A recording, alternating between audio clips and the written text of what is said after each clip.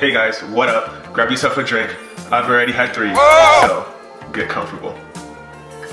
Alright, so cool. As a kid, all I ever wanted to do was make movies, write stories, and make music. However, I didn't really have the technology to do so. Nonetheless, in the hood, if there's a will, there's a way, right? I've already made 2 projects, both with the help of very talented studio engineers and studios in the hood.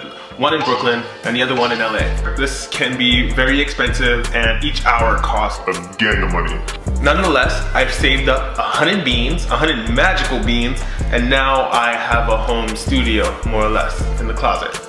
What does that mean? That means I can create my music for much cheap. Secondly, I need to actually learn what the fuck I'm doing because I spent an entire month recording into my microphone backwards, literally not realizing which side was front and which side was back. Anyways, now I finally have the technology to do all of these things. However, I don't have the know-how. So the goal is to create a project that truly reflects the type of music that I enjoy the most, which are toxic love songs. Songs by ain't shit men that really reflect how ain't shit these niggas really be.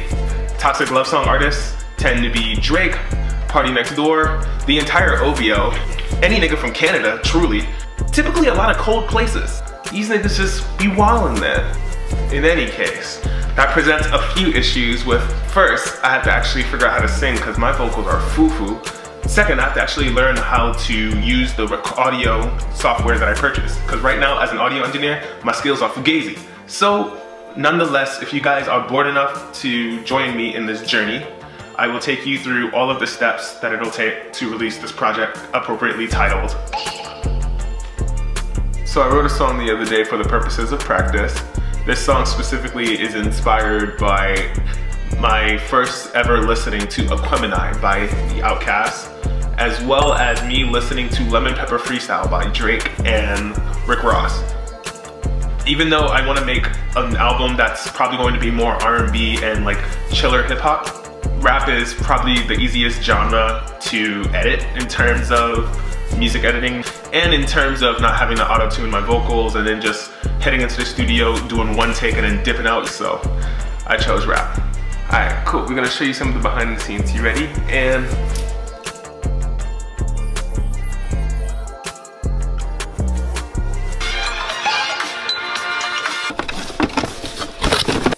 this year I told them that I'm strictly drinking bubbly water. I'm still the same nigga, I just been feeling somewhat older. Hope you enjoyed that. Now I'm gonna play some of the music that we already have for you guys.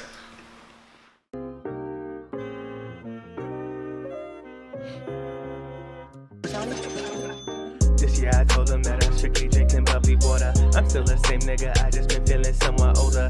Ain't no racist girl still will fuck a white man daughter. You can call me crazy, hit once and I never call her. I'm at a touch, I'm steady managing like several projects. They pay me so much, man, they still don't know I'm from the projects. My mama come, but she a pro, don't know what you should call that. I'm doing well, I guess I only had to trust the process. Look, way more baroque than broke nowadays. It's Lagavulin, no more drinking that Minute Maid. I used to have to check my bank account on dinner dates. Now I got enough to not give a fuck when I'm getting paid. I still count it just to make sure that the money's right. Oh yeah, I'm pussy, but that don't mean I cannot fight. Talk to me right, cause you don't know where niggas from. Smart mouth looking at you like, is you dumb? Spin sheets in the winter, I ain't have a quilt.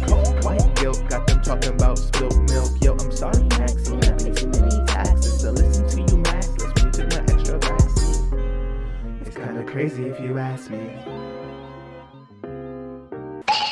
And that's it.